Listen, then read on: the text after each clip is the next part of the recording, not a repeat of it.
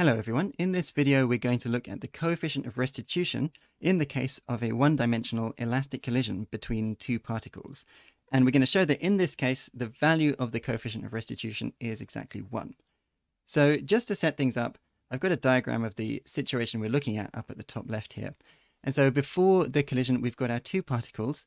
I'm going to say they have masses m1 and m2. And they are going with some initial velocities, which I'm going to call u1 and u2 respectively. Now, notice that I've drawn the u1 arrow as being bigger than the u2 arrow, simply because this ensures that the particles are actually going to collide, right? So there is some relative motion between the particles such that the one on the left, particle 1, is going to come in and hit the one on the right.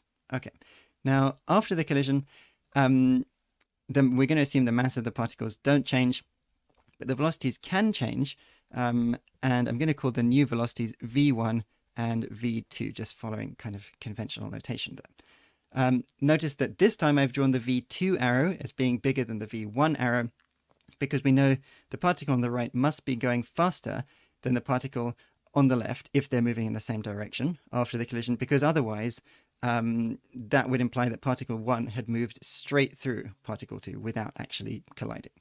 Okay. Now, in terms of how the coefficient of restitution is actually defined in terms of these quantities, well, we usually write it as E, and this coefficient of restitution is defined as the speed of restitution over the speed of approach. In other words, the relative speed after the collision divided by the relative speed before the collision. Now, taking into account what I've just said about the relative sizes of V1 and V2 and U1 and U2, the top and bottom of the fraction that defines the coefficient of restitution should both be positive, right? Because it's the relative speeds, and speeds are positive by definition. Now, if I want to keep the speed or the relative speed after the collision as a positive quantity, I have to do the bigger speed minus the smaller speed, which, as we discussed earlier, is going to have to be v2 minus v1. Now, what's going to have to happen is that 1s and 2s will be flipped around on the bottom of the fraction, because as we said earlier, u1 is going to be bigger than u2 if there is a collision that's actually going to take place. And so I have to put u1 minus u2 on the bottom there. Okay, so there we go. That's going to be our definition of the coefficient of restitution. Now let's see if we can actually find, well, the value that it's equal to. Now the way we're going to do this is just by doing conservation of momentum and conservation of energy, as we often do in collision problems. Let's start off with conservation of momentum. Okay, so the total momentum initially is going to be, well, we get m1u1 from the first particle, and then m2u2 from the second particle. So we just add those together. And the final momentum after the collision is going to be the same, but with v's instead of u's, right? So m1v1 plus m2v2. So there we go. We're just saying the momentum before equals the momentum afterwards. Now, what I'm going to do is kind of collect the not like terms, but similar terms together. In other words, there is a term with an m1 in it on the left-hand side, but there's a term with an m1 in it on the right-hand side as well. And similarly for the m2s. So if we put the m1 terms and the m2 terms on their own sides and factorize, we're going to end up with the following: m1 and then into u1 minus v1 is going to be equal to m2 into v2 minus u2. Okay, so there we go. That's our kind of rearranged conservation of momentum equation, and I'm going to label that as equation 1 because we're going to get a second equation from conservation of energy.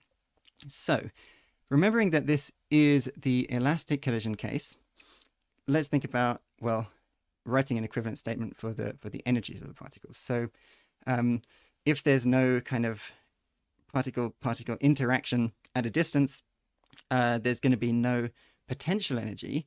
And so we just have to think about kinetic energy, right? So our statement of conservation of energy is just going to be, well, half m1 u1 squared. That's the initial kinetic energy of particle 1.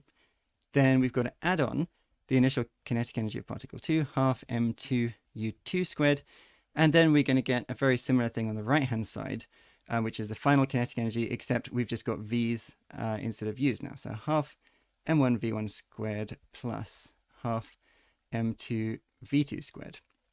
Now, if we again think about manipulating this equation in a similar way that we did with the momentum equation, well, first thing we can do to simplify this is just cancel all of the halves there, because that's a common factor to all of the terms.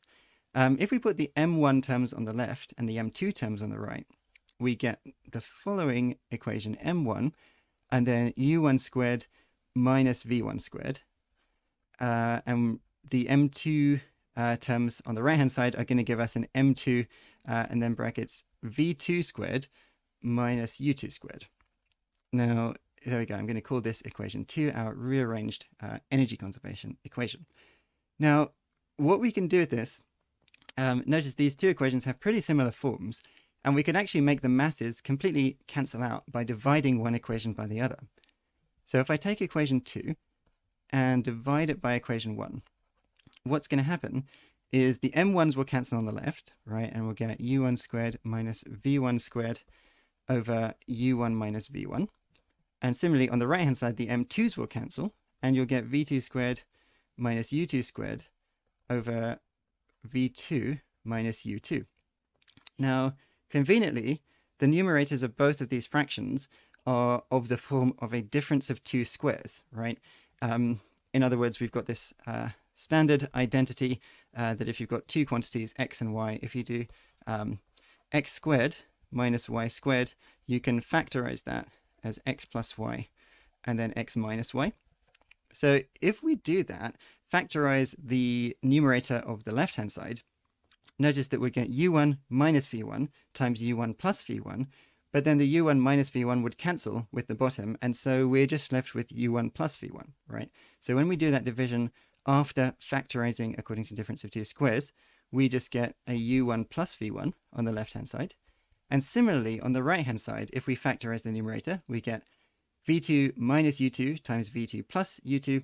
Then the minus factor would cancel with the denominator, and you just get v2 plus u2. And there we go, that's simplified quite a lot. Then, if we put the u terms on the same side together and the v terms on the other side together, we'll just end up with u1 minus u2 equals v2 minus v1. Okay, and this looks very kind of similar to this definition of our coefficient of restitution that we had initially. All we have to do is divide by u1 minus u2, and then the right-hand side of this will actually be exactly the same as what we defined this coefficient to be, right? And so we can say the coefficient of restitution, which was defined to be v2 minus v1 over u1 minus u2, is going to be exactly 1, right? Because the numerator and the denominator are exactly equal to each other if, as we've assumed, it's an elastic collision. So there you go, E equals 1 for an elastic collision. In my next video, I'm going to generalize this result and see how we can interpret the coefficient of restitution for inelastic collisions.